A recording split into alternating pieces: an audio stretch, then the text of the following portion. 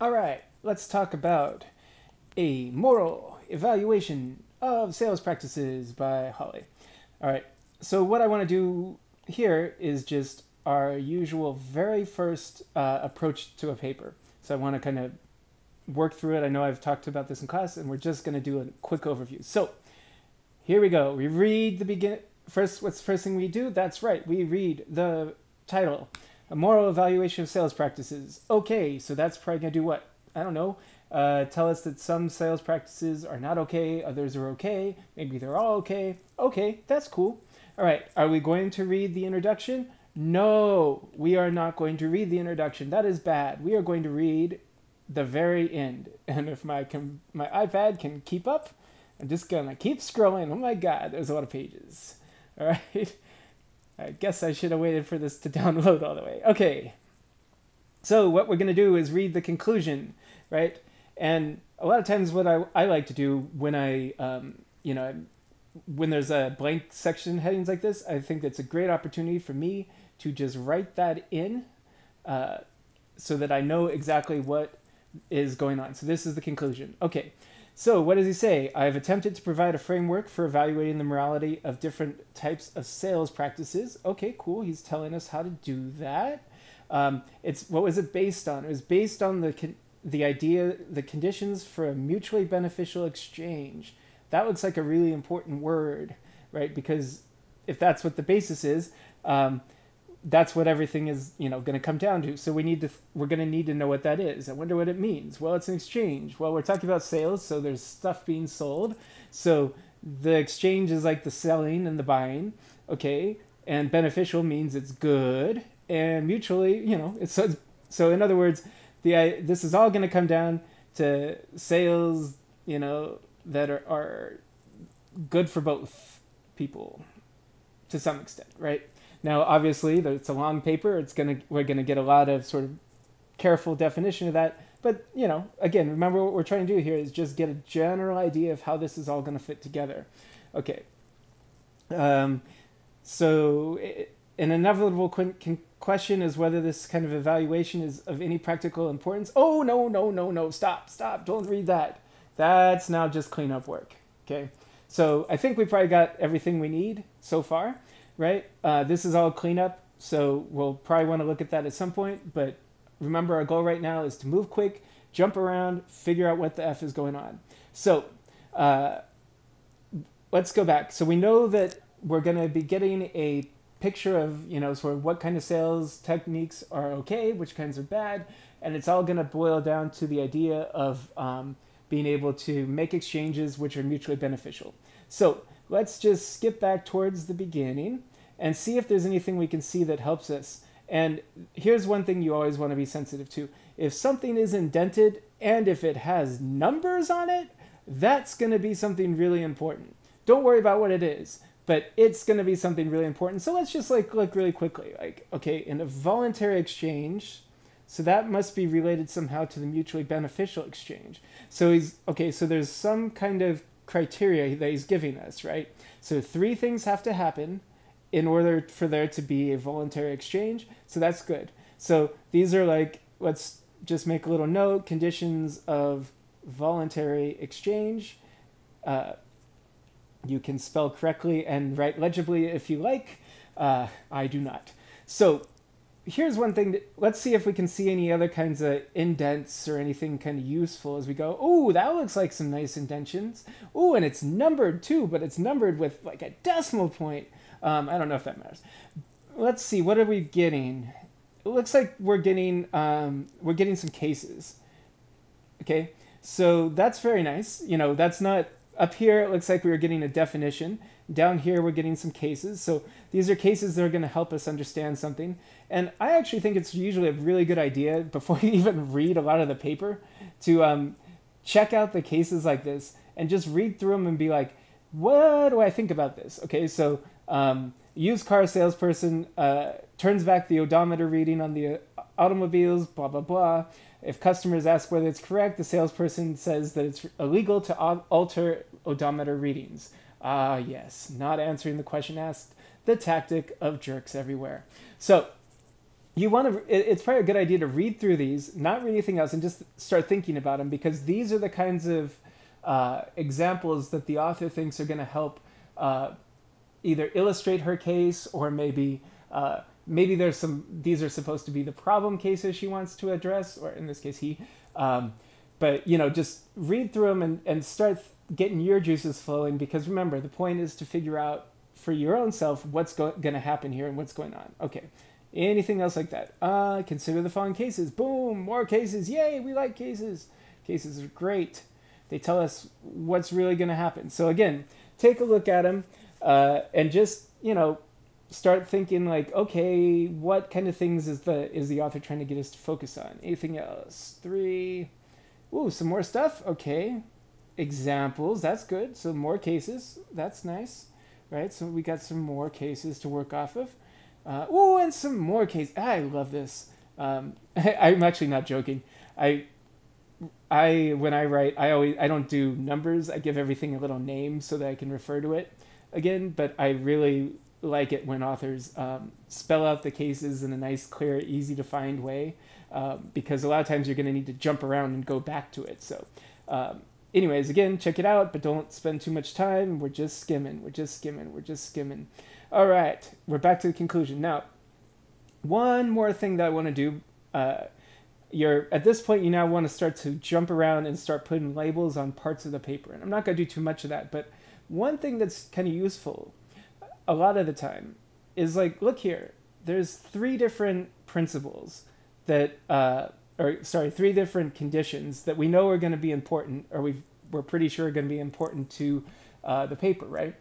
So if there's 3 conditions, and we've already seen the conclusion, let's see. Oh, and we know that this looks like some kind of introduction type thing, or maybe it's, so let's say it's a intro plus question mark. And we know that there was a 5th section, right? Remember, that was the conclusion / cleanup work. So if you've got one section in which we spell out, kind of the basic thing that we're going to work off of, you introduce it for the first time, and we've got another section at the end that does all the cleanup, that leaves 3 sections. So what do you think each section is going to be about? Well, you might be wrong, but you probably would be pretty well served by a guess that section 1 is going to be about that thing. Section 2, that was a shitty arrow, sorry. Section 2 is going to be about this thing. And I guess this would be section 2, 3, and 4, because we know the first one is the one where this is being introduced, and the last one is the one where the conclusion is. And by the way, he gives each of these names, right? So this one's the knowledge condition, this one is the non-compulsion condition, and this one is the rationality condition. And I really need to do a better job using my pen here. Sorry, I hope that made sense. So it's knowledge. This is not going to be better, sorry. I'll clean it up in the next version of this lecture. Okay, and that's the 3rd one. So we might want, so our first bet, remember, because now we know what's going on, right? We got this idea, all right, we're going to be telling what kind of sales is good and bad, and that's going to have something to do with this idea of a mutually beneficial exchange, or maybe this idea here of a voluntary exchange, somehow that's all related.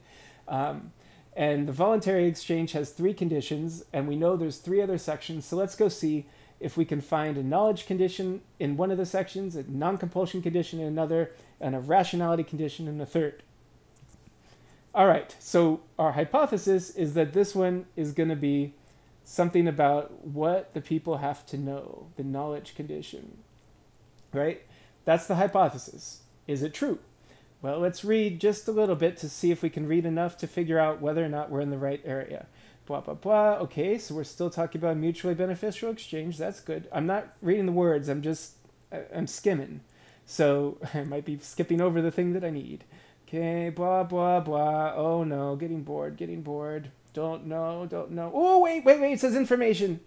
Oh, it says information. So I must have missed something. All right, hold on. Let's go back. Products of great complexity, blah, blah, blah, blah, blah. Oh, so much blah. So much blah. Skimming, skimming, skimming, skimming, skimming.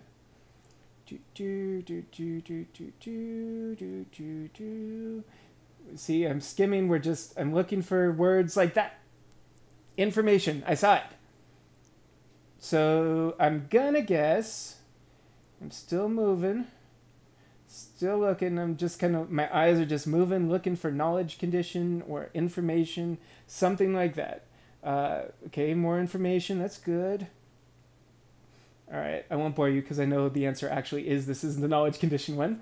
But I'm doing this the first time that I've looked at this. I haven't looked at this since the spring semester, so I'm just moving my eyes. Okay, so remember we knew the first one was going to be, what was it? And let's highlight it so we know the names of stuff. We've got the knowledge condition, non-compulsion, and the rationality. So we figured out the first, or I guess what was that? Section 2 was about knowledge. So we're going to guess that this one is about non-compulsion.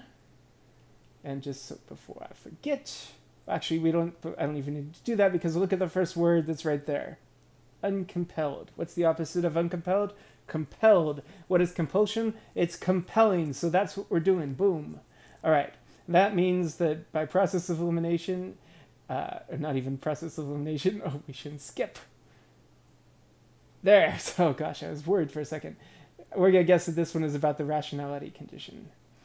And I really would suggest that if you can, in whatever way that you have available to you, and I know doing stuff electronically is kind of a pain, but really, especially with stuff like this, write it in there because, if I ask you a question on the exam that's about the rationality condition, it will make your life a lot easier if you can just be like, oh, I remember that I wrote that at the top of the page or, at the top of the section, and you can just skip right to that and, jump into what you need. Okay, I'm not going to belabor this any further, but you get the general idea of how this works. So the knowledge, you've given all these things section titles, and usually what you want to do is you want to kind of look through here, and I don't know if there's going to be an obvious way to do this, and it's not looking that way. But, sometimes you can see words or, maybe even spacing or formatting stuff that's going to tell you give you a clue about how this is going to work. So, think about it like what the person's going to need to do to spell out this knowledge condition, whatever that is. They're going to need to tell you at some point what it is. What is it? How about that? That's cool. Then you need to give you some examples, right? Because nobody is going to explain something, with any kind of usefulness without giving you a bunch of examples. And they're usually going to need to do some cleanup. So that means either answering objections. Sometimes that means taking up other people's definition of the thing that we're talking about and showing that that's not the right one, clearing up misunderstandings that might be happening, or just, kind of generally making everything nicer. So those are this isn't exclusive and a general guideline, but when you start going through a section and trying to figure out what's what, it's probably a good idea to, try to just look and see if you can find any of those things. And look, we already found some places where there's examples being given, right? So you do that, then you try to evaluate, you just try to skim again and just try to find, okay, where is the part that they're telling me what's going on? And then where is the part where they're just kind of fixing stuff, where they're like, oh, that's not what I meant, or somebody might worry about this, but they shouldn't because that's dumb, that sort of thing. And oftentimes it is going to be mixed up. You're going to be doing, because it is also confusing for the reader if you do this way at the beginning and you wait way till the end to answer like kind of obvious questions about it. So it's not going to necessarily be clean sections, but though, you want to have things like this in mind. And again, you shouldn't be reading anything yet. You should just be skimming, really trying to figure out what's going on and trying to find places where you can write, this paragraph is the place where that thing is happening.